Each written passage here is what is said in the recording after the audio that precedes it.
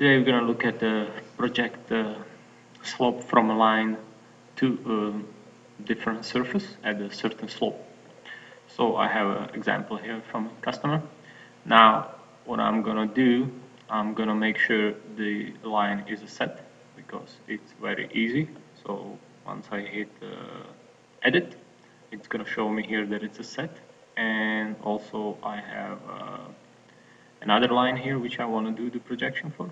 So this is another, and it's a set already, so I'm cool there. Now I'm gonna go to my Kogo street and slice. In a plan view, I'm gonna select my set I want to be projecting. For the profile view, I don't have to do it because it's a set. Hit settings. Now layer. This is the layer where you want to project to. So I'm gonna choose the original ground because that's what I want. Now if I just only find it here real quick.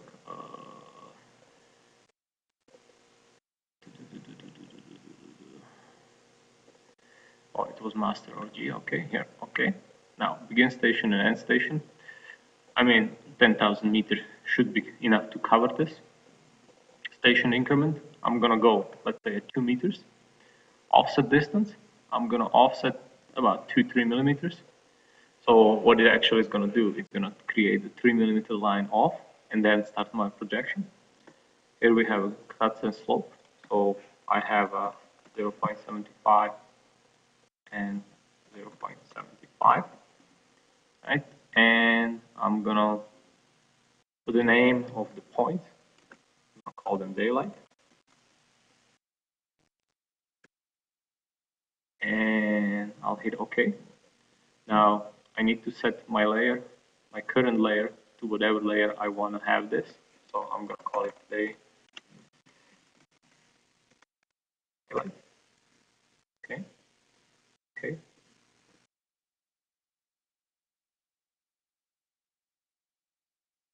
Okay, so I have the isolate on.